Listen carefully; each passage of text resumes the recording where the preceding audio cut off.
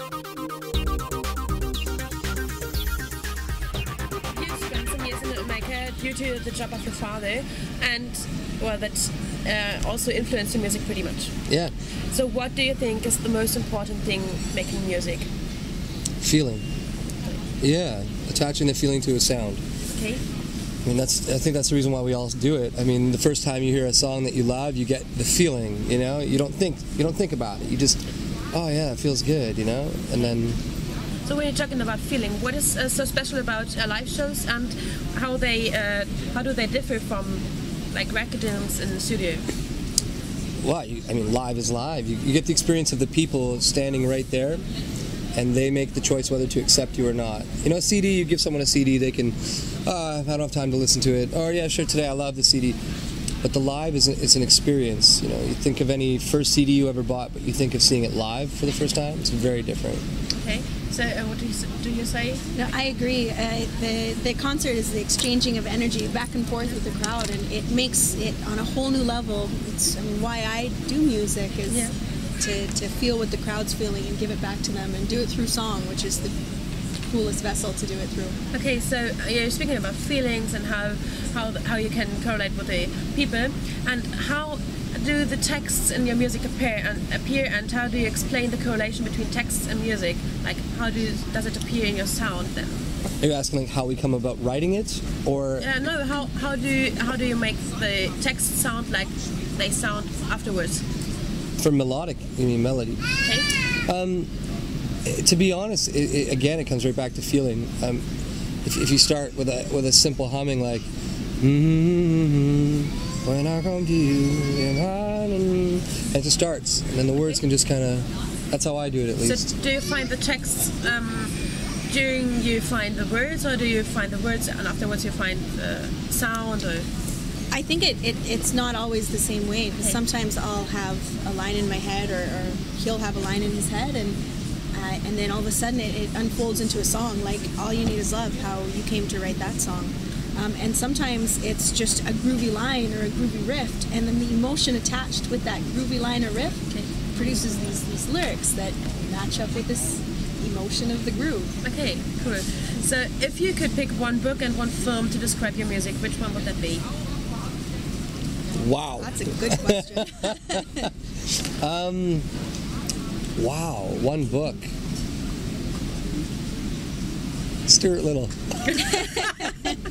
You know, only reason why, I mean, when I was young, it was the only book I ever read as a kid, and it was so playful, and it described a lot about the innocence of, I mean, a mouse who joins a family. It seems so stupid, but when you think about it, that's how I feel. I feel like a mouse in a world full of people, like, and I'm trying to prove myself, you know, to say like, hey, this is who I am. So yeah, it sounds funny, but that's a really good answer. Great. And film, I don't know if you have any in mind, but I don't know, the Stuart Little live-to-action film? No. I don't know, I'm kidding. I would say, that's a tough question, but off the top of my head, probably What Dreams May Come. Okay. Yeah. It features Robin Williams and Cuba Gooding Jr. Oh, okay. And he paints the world in heaven. Okay. And he has to go and find his wife, who she committed suicide, and he has to go and find her in hell to bring her back to heaven. Okay. And it's such a powerful message and a story of how we create our own realities. And yeah, I've never been asked that question, so I don't even have any thoughts. But okay, great. That's it. So how would you like your audience to describe your music or your sound, and what is your intention of your music? It's an experience, and that's what I would like people to leave saying. I don't want people to come to a Makeshift Innocence show, and I don't want them to say show. I don't want them to say, hey, that was a good concert. I really would love people to come and say, what an experience. I want them to leave, I want them to come into the audience knowing nobody, but leaving knowing everybody. Okay, great. You know? Yeah, I know. Okay, so what is so special about this song, All You Need Is Love, and despite winning a radio award? Do you mind if I answer this one? This is all you. All You Need Is Love was a song. I came out of nowhere. We were already doing the record. We were supposed to go into the studio the next day, and we were just practicing. And we had our production team there, and everyone was listening and kind of combing through the sound. And I kept saying this line in my head, and it was, I'm the ace of spades, you're my king of hearts. And I'd been battling for a long time with feelings for my mom. Like, I didn't really know her as a kid. She kind of let me down.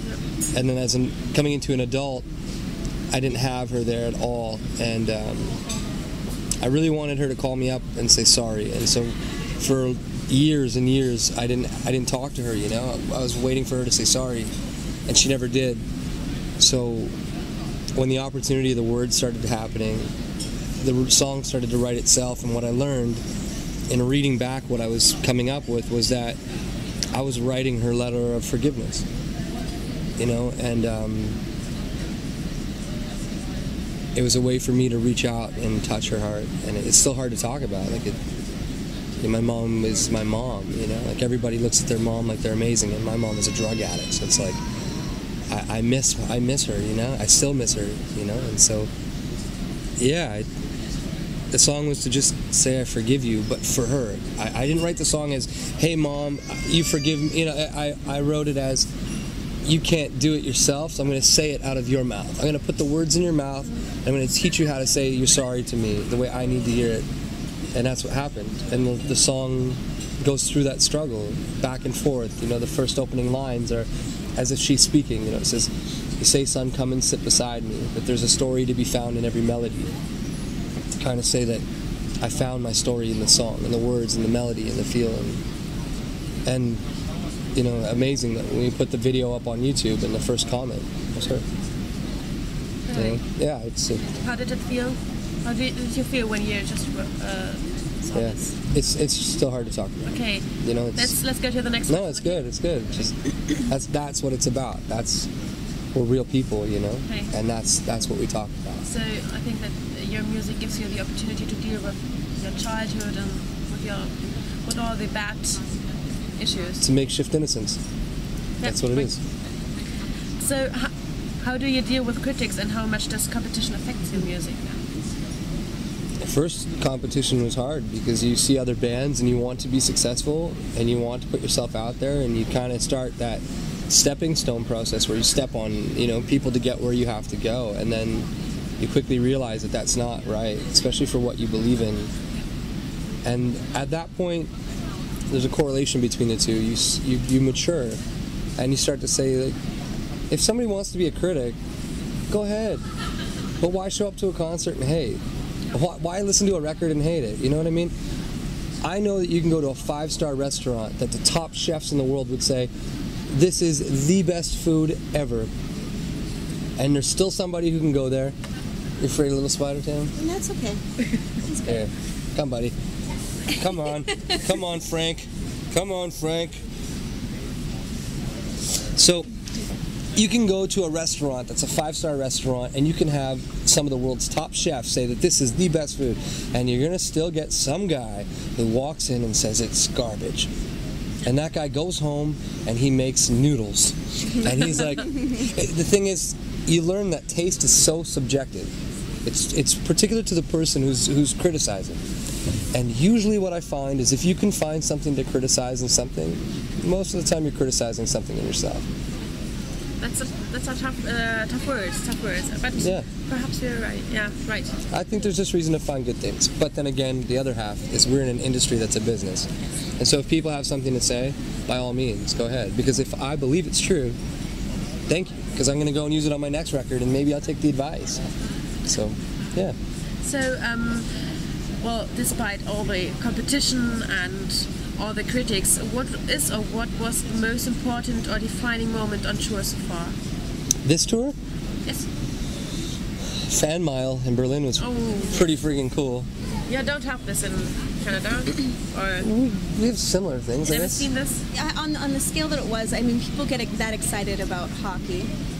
So we've had that kind of excitement surrounding that sport, but to see the enthusiasm, the camaraderie, the community that came out, to have Germany versus Germany, yes, it's such a cool thing to be a part of. When was the last time? I mean, the thing is, we've experienced, I mean, the flooding is terrible, but it's like something that's never happened in lifetimes. Yes. They said 600 years almost. Yeah.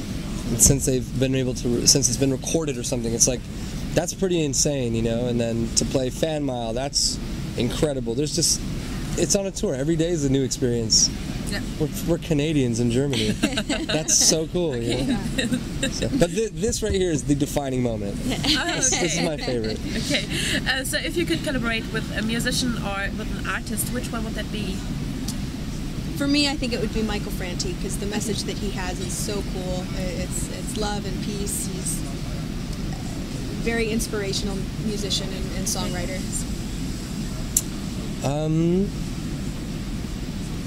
To be honest, I would like to hang around with Dustin Kensrue. He's a singer of Thrice. Okay. And it's pretty amazing what he does. So you could imagine to collaborate with both, like for a record or a song. If I could sing with Dustin Kensrue, it'd be incredible. Yeah. But I have a list in my head that's like 50 people long. So. Okay. So you were nominated for a Juno in the category Reggae Recording of the Year. So what does it mean for you as musicians? We will forever have that. I mean, when we found out that was a huge landmark for us, a huge milestone, because we will forever, for the rest of the time of musicians, be able to say, you know, we're Juno nominees, and it's all up from here. It validates us in a way, you know, especially for that area, like to be white kids from Canada, you know, being nominated for Reggae Recording of the Year. Yeah. It's like that puts us there, like, you know, it gives us eyes. Like people go, hey, there's maybe something real to this. But it puts you also in a category, right? So, okay, so you don't care. No, it's like you got a Grammy nomination for Best Makeup. Sweet. At least it was for music, so I'm pumped. So, okay, so then what are your plans for 2013 and 2014 so far, if you can tell something? Yeah, I mean, just continuing is the biggest thing. I think there is a recipe to success, and it's very simple, and I don't mind sharing it. Don't give up. The thing is, when you don't give up, people start to know who you are. And when other people give up, you forget, and they forget, and they forget. And what happens is, the one who doesn't give up, just by process of elimination, just keeps going. And so, for the next coming years, like that's to keep finding the truth in what we're saying, and to find, you know, to make sure we believe in the right thing, and to stay humbled, and come back to Germany, tour the world. You know, just keep going. Okay, thank you for the interview. Thank you. Dankeschön. Wo ist mein Eichhörnchen? Oh, die Eichhörnchen. Eichhörnchen.